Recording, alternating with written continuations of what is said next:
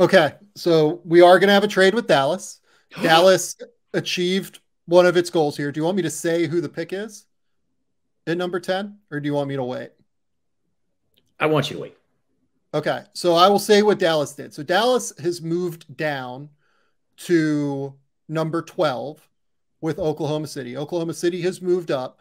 In order to do so, according to Shams, they have taken on the Davis Bertans contract, which is something that Dallas has wanted to do. Dallas has had two goals essentially throughout this process, from what I understand. They've wanted to add further depth in terms of younger guys on rookie scale contracts, because, as you know, they have traded a lot of their depth over the last little while. And they have wanted to try and create further flexibility after next season in order to create star level outcomes and a potential contender around Luka Doncic. So basically they're trying to get more flexible and they're trying to add further picks. And by trading Davis Bertans, they have achieved the flexibility piece of that. And frankly, I think not moved out of any sort of tier of talent here. From 10 to 16, I think is very similar in terms of talent.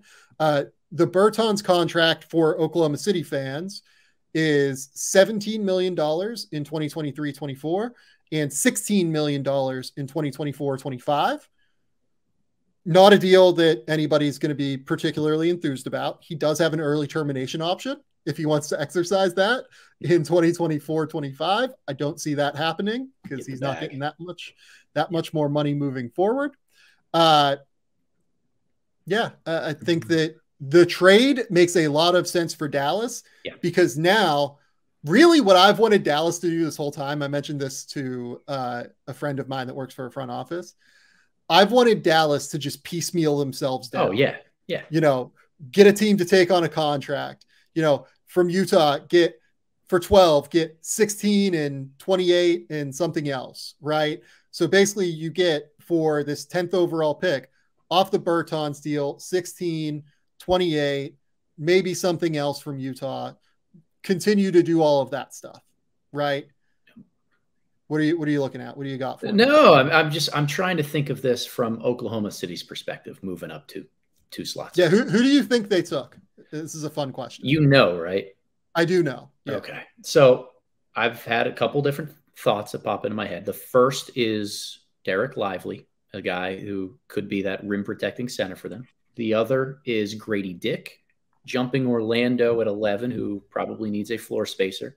If that's who Dallas thought that they wanted, that would make sense going up.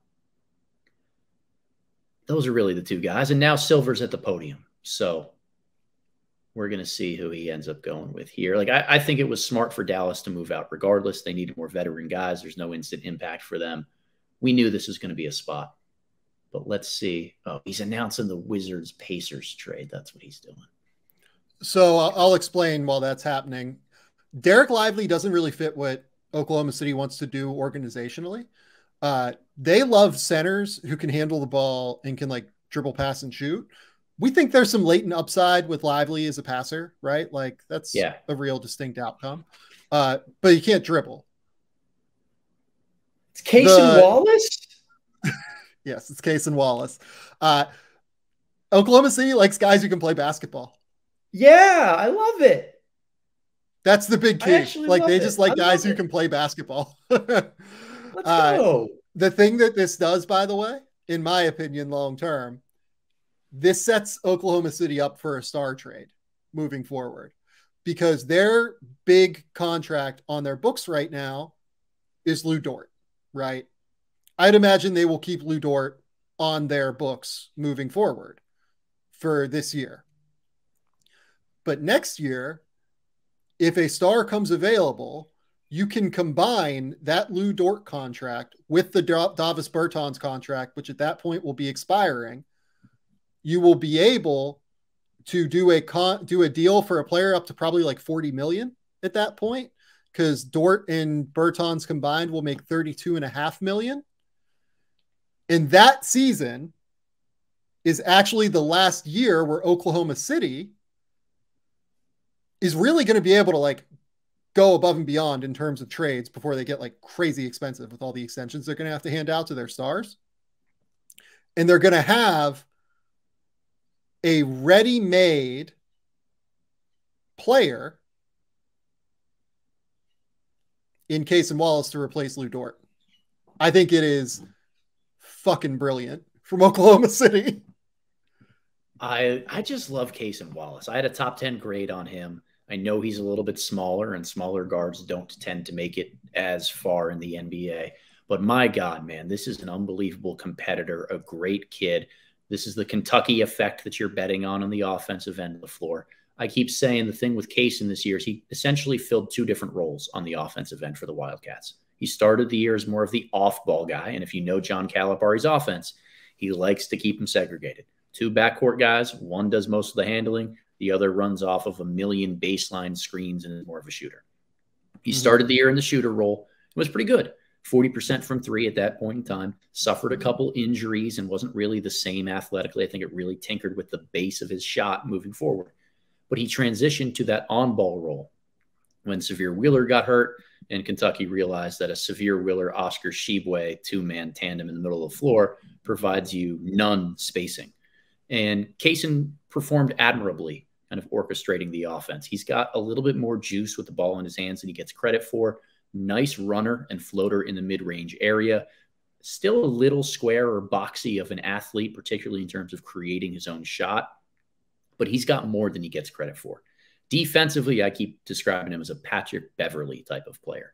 He's got that grit and tenacity to guard up the lineup if you need him to, even though he is a little bit undersized.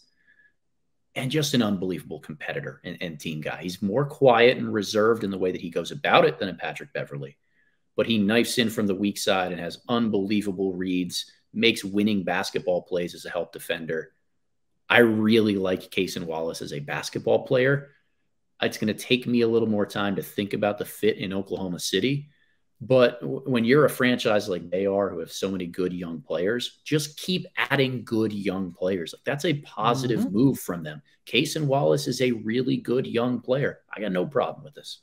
Well, and the way it fits is simple. It's you have Shai Gilgeous-Alexander and Josh Giddey, both of whom have improved defensively over their careers, but you don't want Shai having to deal with primary defensive assignments. And I actually don't think Josh can really deal with point of attack defensive assignments. So you go and you get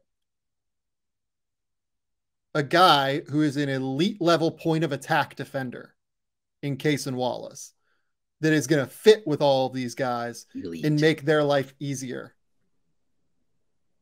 Yep, he's elite. You do think he is elite, right? I do. I mean, him and Anthony Black are the two best perimeter defenders in this class. I think Cason is grittier in some ways. I just like the size of Anthony, which is where I can tie goes to the bigger guy.